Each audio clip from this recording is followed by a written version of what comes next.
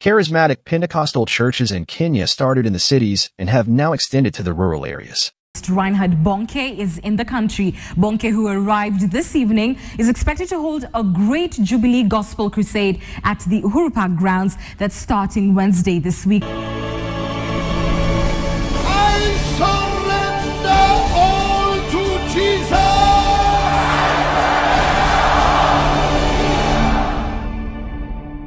Upon his arrival, the evangelist said the crusade is in line with Kenya's commemoration of her 50th anniversary since independence. I pray that during this week, the Lord may bless each and every one in a way, and the country as such, and the government and everything. 50 years of independence, how wonderful. It all comes together. And I believe God is going to bless in a mighty way. So welcome to Uhuru Park as of Wednesday this week. The highest percentage of members in the charismatic Pentecostal churches in Kenya, as this study established, were formerly members of the mainstream churches. This implies the charismatic churches offer what seems to lack in the mainstream church.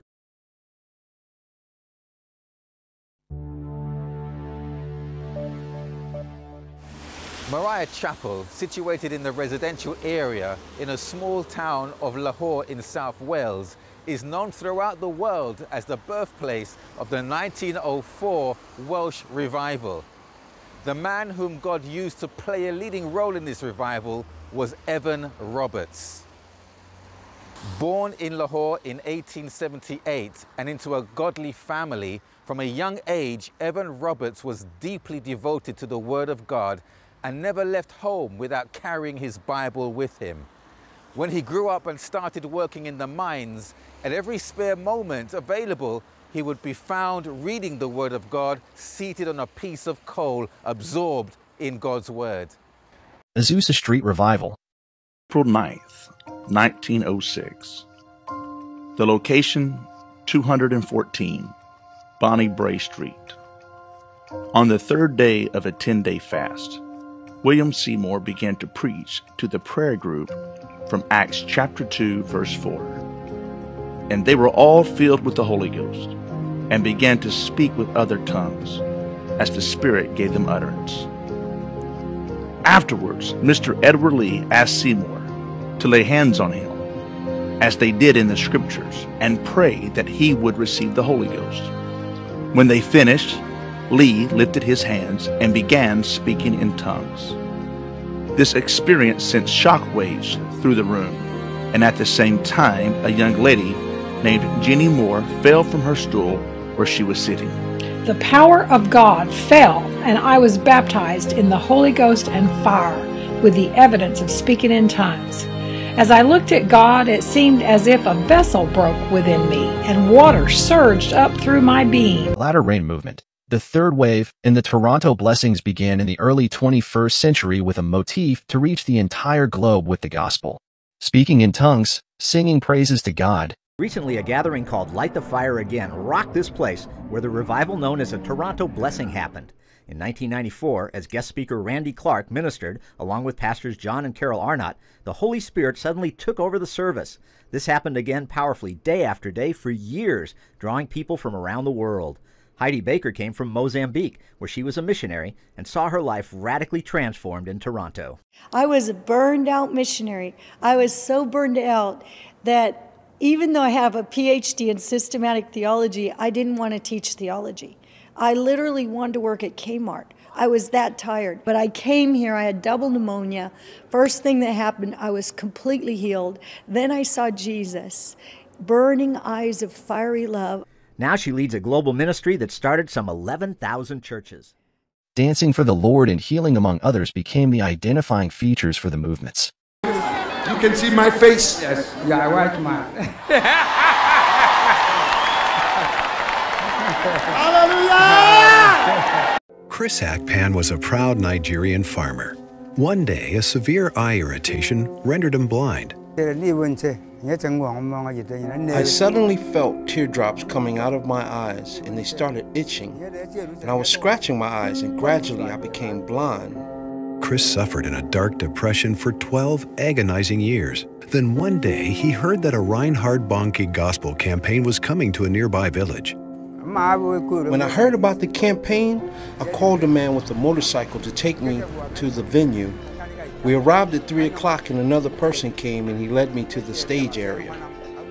As Reinhard Bonnke began to pray for God's healing power, he instructed those in need to place a hand on their ailment. I placed my hands on my eyes, and as he was praying, I felt teardrops. I wiped away the tears, and I could see. Chris made his way to the stage to explain what happened. 12 years blindness. He was blind for 12 years. Who brought you here? Who brought you?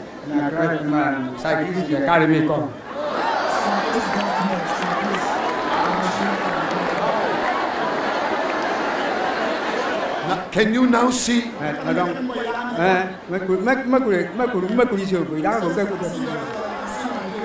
You can see my face? Yes, you are a white man. Hallelujah! Amen. Am I a tall man? Am I a small man? No, you are a big man. Come on, follow me. Follow me.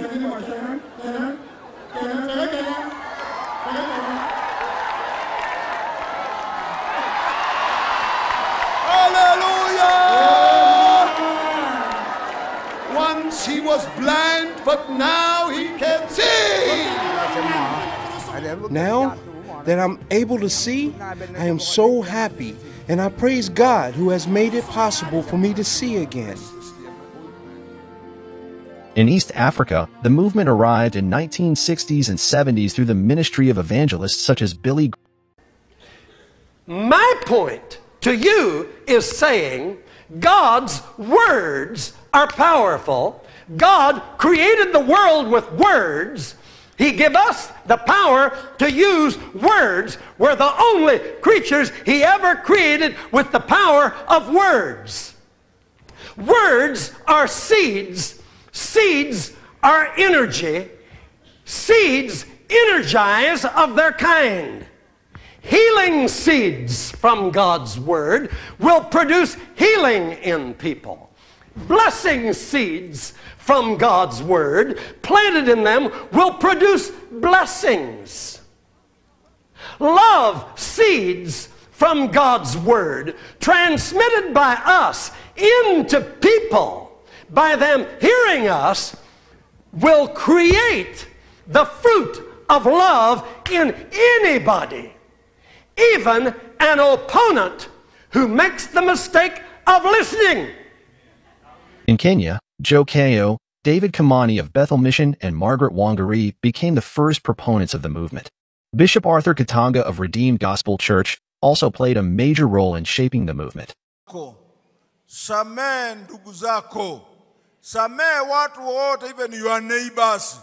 Na wale mnachokoza ni wale mnafanya nao waambie mimi nimeokoka nimekosamee. Yesu asije. Nitakuja siku nyingine hapa za main service niwarudie tena niwahubirie mahali Mungu amenizungumzia juu ya end time signs ambao sasa zimefika almost 99 au zimefikia 100%. Wakati huu tuko naye ni wakati wa kutubu na tutembee kwa utakatifu. Na Matthew 6:33 ndio hebu niwasomee ya mwisho sasa. Inasema, seek ye the kingdom of God. Tafuteni. 6:33 siko naye hapa lakini niko naye kwa akili. Mathayo 6:33 inasema hivi. 6:33, but seek first the kingdom of God and His righteousness, and all things shall be added to you. Thank you for watching this video. What do you think about the history of the Pentecostal Church in Kenya? Kindly subscribe to our channel, ring the bell for notifications, or write your comment below. I surrender all to Jesus.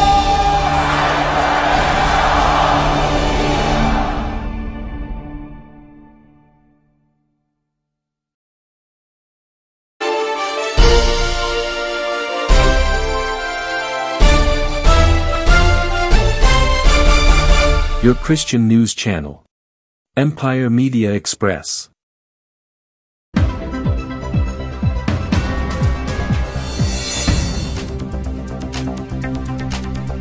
Empire Media Express is a Christian news channel, which will be bringing you news updates and cover Christian events.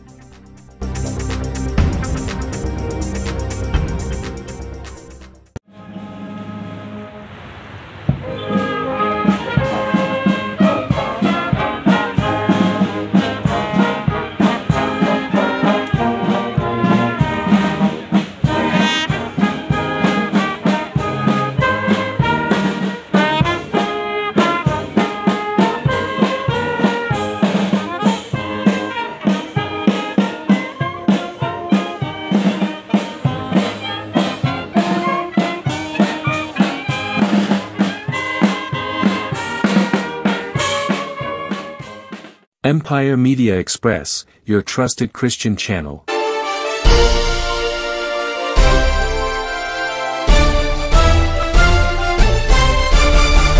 Your Christian news channel. Empire Media Express.